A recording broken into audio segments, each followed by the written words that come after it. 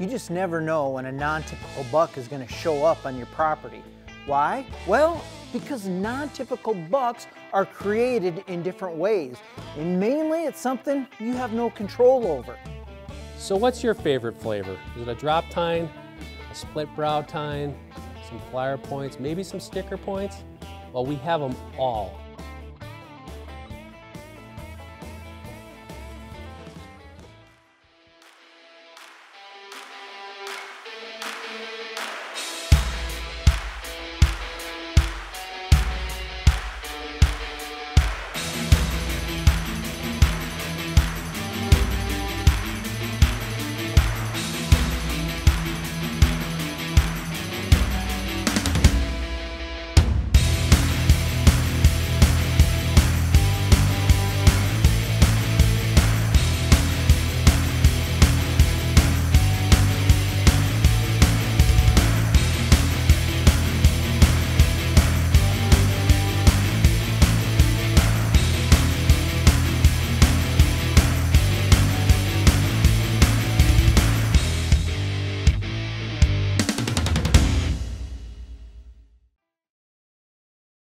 Okay, so there's basically 4 things that cause a buck's rack to be non-typical, and that would be, number 1 would be hereditary, and the other 3 mostly are related to injuries. I'm going to talk about the injuries first to give you a better idea. The first one obviously would be an injury to the buck's antler itself. Now that would be the main beam or the points. When that velvet rack is developing, if you look at the rack, the velvet itself is silica. It's basically its hairs on the outside. And the inside, that developing antler, which becomes, we call bone, is basically bundles of collagen. And when a rack becomes to a certain stage and those collagen bundles become injured, whether it's a cut or it's a deep bruise or something like that, it causes them to change shape. What happens when a deer's in velvet and it's walking around the woods, jumping across a fence, and it hits its antler, it can deform it during certain stages of the antler growth when it is in velvet. Here is a really good example of that. This is a buck I found while shed antler hunting. It's a deadhead, but you can see right here, this main beam is tipped down, and that buck hit something when it was in velvet and bent that main beam and caused the buck to not have very good deformity. And voila, you have a non-typical buck. The second type of injury that you see would be to the antler base itself. And a lot of times what you'll see there are little sticker points coming out from the antler bases, maybe an extra brow tine or kind of sort of a brow tine. A lot of times if you look at a rack, I've shot several deer like this. The most recent that I can remember was in Wyoming a couple of years ago. But that rack on that buck would have been a normal 8-point rack, 4x4. But on the one side, he only basically had 4 points, but 2 of the points were low. One was the brow tine and one was coming out next to the brow tine. I suspect on that deer he had an injury to his antler base itself.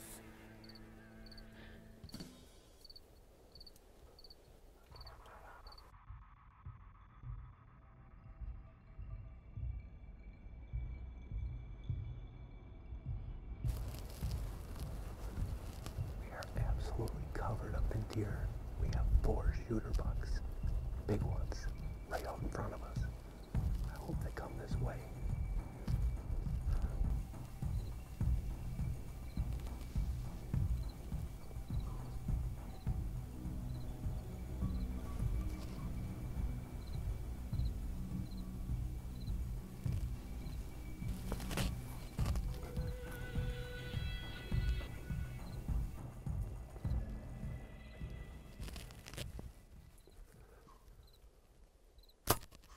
Got him, got him, got him, got him. We got him, we got him.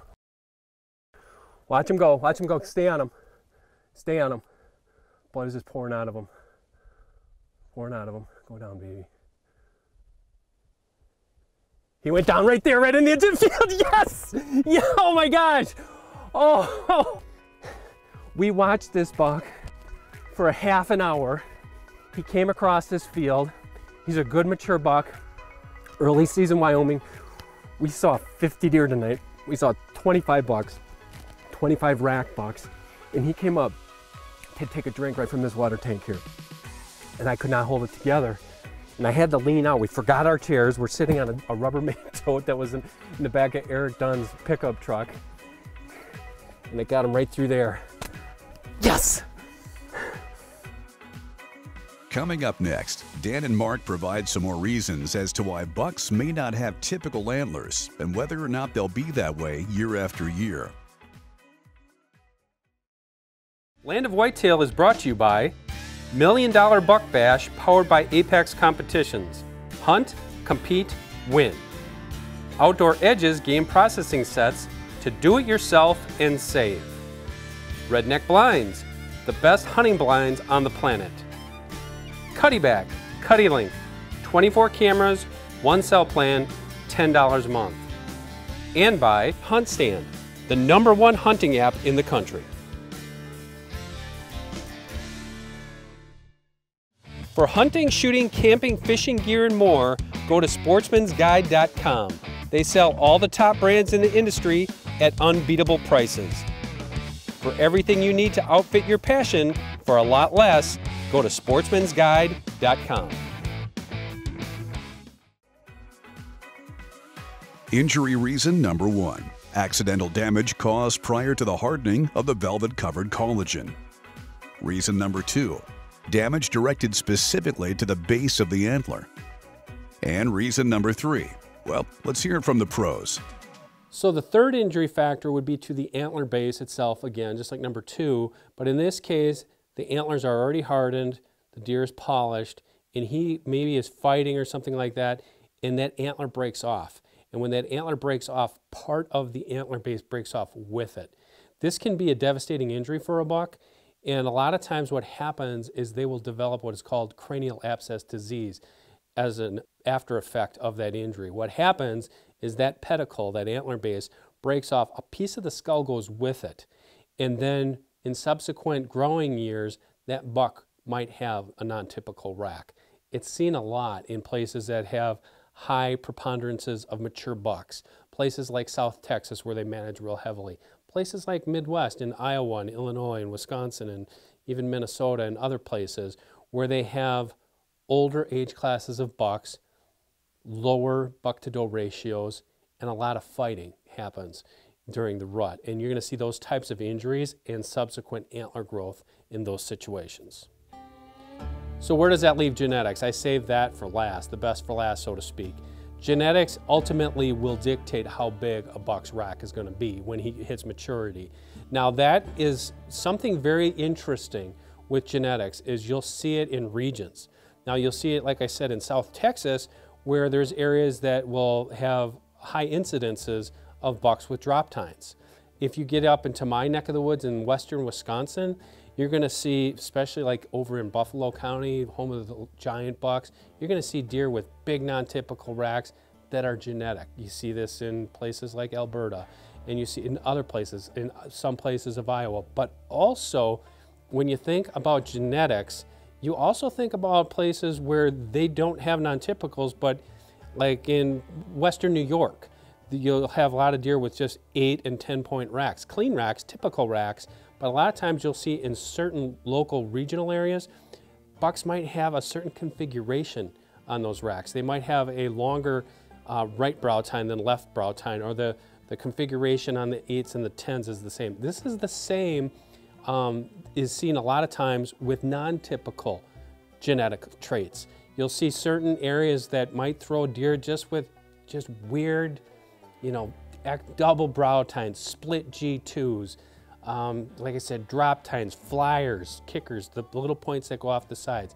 Sometimes those are not the result of injury, and it's just a matter of what happens to be in the genetic makeup of that local region. Now, outlining the ways bucks can become so-called non-typical, are they going to be that way year after year? Well, that's not necessarily so. Now, in the case of genetics, it tends to get more augmented or just more of it as they get older. Not always, but most of the time. It's the injury part. If they bump that antler and cause it to go down, weird swing of the main beam or something, that may not happen year after year. The next year, they may not bump it. It may be a perfect, great looking 5x5 buck. Now, as far as if they have an injury to their body, yeah, that is probably going to cause them, if it's a severe injury, to be on the opposite side, a non-typical year after year. If it's just a one-year injury, maybe they just broke their leg or twisted an ankle or something like that and it fixes itself, probably not as much. But if you go back to that genetic code, yeah, they're not typical. They're going to be every single year. Coming up next, Mark considers antlers on the opposite side of the symmetrical spectrum. Will large typical bucks be the same year after year? Find out next. Now say you have a whitetail buck and he's a 140, a 150, a 160. You can invite me over to hunt, by the way. But if you've got a jumbo like that, is he going to be that big year after year? Well, you'd hope so, but there are some factors that can cause him to actually have ground shrinkage right there when it's on his head. And what happens? Well, certain years, deer can get stressed, and winter stress is the hardest of all on a deer. That's why they shed their antlers, and stress can actually cause them to shed their antlers even sooner. Now, if they're too stressed, even after they get rid of those antlers and they go through a hard winter, what happens is they rob Peter to pay Paul, so to speak. They're robbing parts of their own body and taking every little bit of extra energy they have and using it to stay alive. So that robs that initial energy burst when they're trying to grow their antlers in the spring, and especially if that winter extends into spring. So you can expect sometimes in severe conditions like that, yeah, it could cause a buck not to have as big an antler. Should I give them minerals or should I give them food? If I have to just say one thing, the most important thing for antler development and antler potential and manifesting antler potential is food. You have to provide that deer not only enough food, tonnage, you have to supply the right amount of food, but you also have to supply the right kinds of food, and that's mostly protein. They're going to get those minerals through the soil. You know, that plant is just a vector of what's in the soil. So what's in the soil, that's going to be uptake into the deer, but they need a lot of food. And most research will show that a mature buck needs about 2 tons of forage in a year. That's a lot of food, man. You know, you have to think about how are you providing that? And if you're sitting on your little property like I am, you know, you're hunting 17 acres of habitat and you've got a little 1/4 acre food plot, you know, that's good, but that's not enough food for the whole year. So you got to think about, okay, what's around me? Is that deer being supplied that amount of food? Or do I need to go hunt somewhere else where I can provide more food like that? A perfect example of this is our own Steve Bartilla. You know, he manages a lot of properties across North America, and the prime one that I've seen, because I've hunted there with him for several years now, is in Illinois. So this year we got to hunt with Steve again, and the day we showed up, he happened to be out that afternoon before we got back. He was out with his Wicked Ridge, and he was hunting for both things. He was hunting for both does and bucks, but he had his eye on a couple bucks that he really wanted to take. And we got there just in time to see the end result of a successful hunt for an enormous 8-pointer.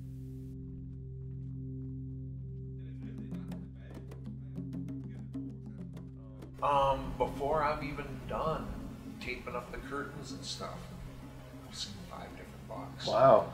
Cruising, working the maze in the corn. Wow. And spilling out right in front of me, and he was actually, you know, I mentioned that naturally there's a flow like this and like this. Well, he came all the way from back in here somewhere, hit that maze, and is coming through, and the maze actually, there's either he can keep going straight down there or he can turn into the plot. Well, I was banking on him turning into the plot. You know, he didn't turn into the plot, so I went ahead and grabbed the grunt tube and hit a deep tending grunt. Freeze. Boom. Looking. He's like, I don't really want to push him. I mean, he's only 60 yards away and he's staring right at the redneck. They're acting like this is still the peak of the rut. Okay. There's a pretty good chance that even if I don't get a shot at him now, he'll end up circling. I mean, geez, I still got 2.5 hours left, 2 hours left. Well, there's a good chance he'll circle back around. It's about 5 minutes later now. I'm actually thinking this buck has left my life. And there's a 2.5-year-old that's out there in the plot, and all of a sudden he's looking back towards the, let's turn the camera back on again here. Sure enough, he comes out the other side, and the 2.5-year-old is standing there looking all sheepish. And I'm thinking right then that this is gonna be perfect.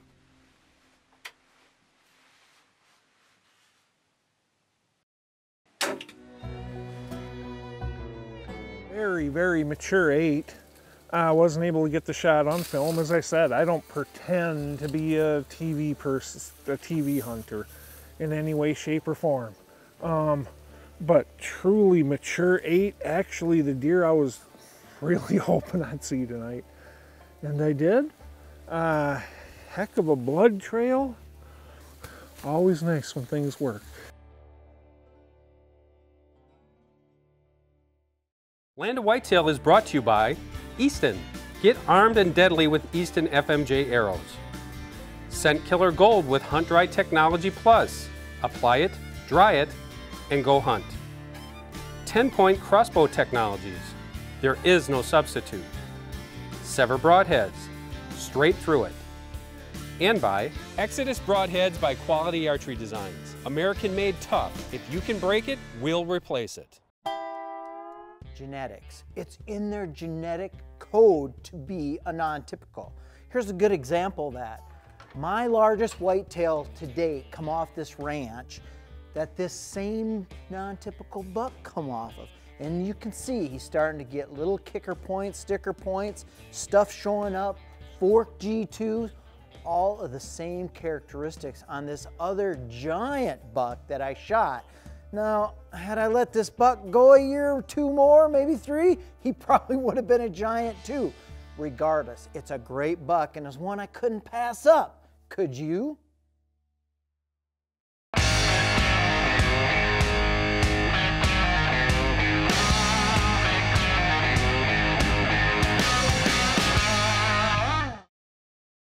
Hey guys, today we're with Dan Schultz from Cuddyback. Dan's going to show us how to link a remote camera on the Cuddyback system to the home camera. Dan, show me how it's done.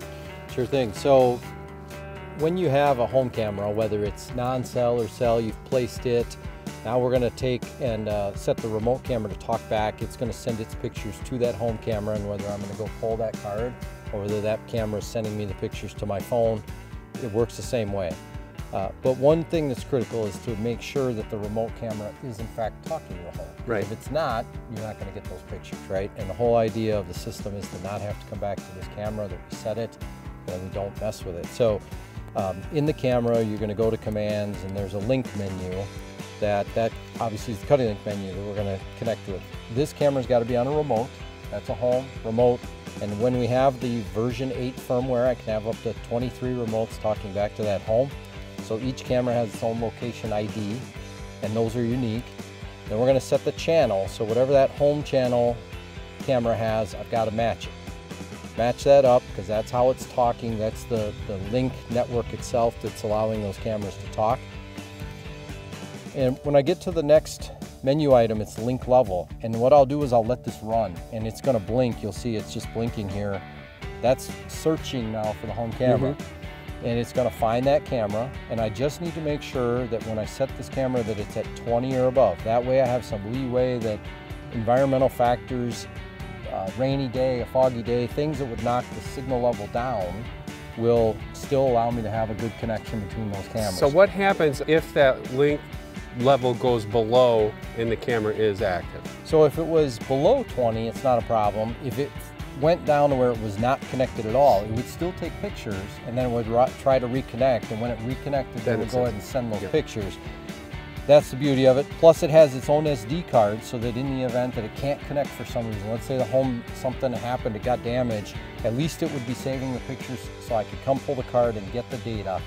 Obviously we want to keep it connected so that it's sending and I don't have to do all that. But so right now the link level is 62. I'm perfect, I'm well within the range that we need. We're gonna set the camera here. If I wanted to go further, I could start walking away and I could watch this level, it would drop. And you know, as long as I keep it at that 20 level. If we set this camera here and let's say we want to put another camera further away from the home, going away from this, if we got so far away that it couldn't talk to the home, now it would connect to this camera to send back to the home. So it's going from that camera to this camera to the home camera. Right. You know, in today's environment, pulling a card is not a problem. It lets you stay away from the other cameras, but getting that to your phone is just more timely.